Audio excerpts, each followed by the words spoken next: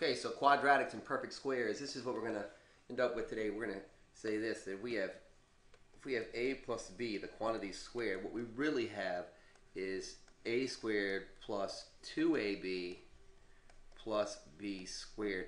I'm going to make some sense of this right now by starting with this problem. X squared plus 16x plus 64. Right? Look at this for a second. It's going to be x plus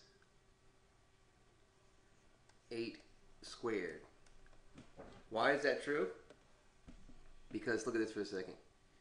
You have x squared plus this 2 is this 2. A is 8 times b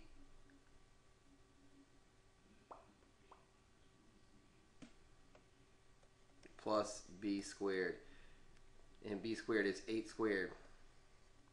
Alright? This is actually not very difficult at all. I'm going to show you a bunch of examples of it so you can see this.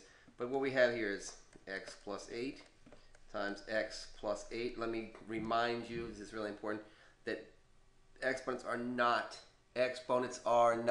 distributable over addition. Really, really important, because so many people are going to try to do this. You cannot do that. Let's take a look at another one. We have x squared plus 10x plus 25. And I'm just making these things up in my head by using this little rule. We have here x squared plus 2 times 5x plus 5 squared, don't we? So what we know is that we have this. We have x plus 5 squared. Right?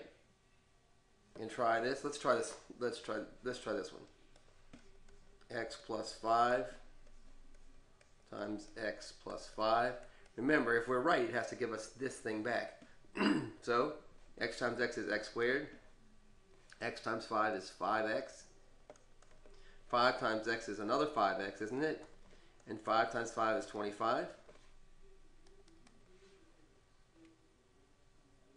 And when we gather our like terms, we get x squared plus 10x plus 25. Let's try two more. Let's try x squared plus 18x plus 81. So this is what I'm doing now. I'm looking at these things and I'm like, as I look at them, I'm trying to figure out if I have this pattern. I'm asking myself, is this a perfect square? It is a perfect square. It's 9 squared, isn't it? So I'm asking myself, 2 times 9 equals 18, question mark? And yes, it does. So again, I know I have one here. Plus 9 times x plus 9, so x plus 9 squared, right? Try one more, see if you can figure it out. X squared plus 20x plus 100. What are we going to ask ourselves here? Right, this is just one of the possibilities for factoring. So I'm like, okay, is this a perfect square problem? It is a perfect square because 100 is a perfect square, and it's 10 squared, isn't it? And 2 times 10 is 20. So we know that we have x plus 10 squared.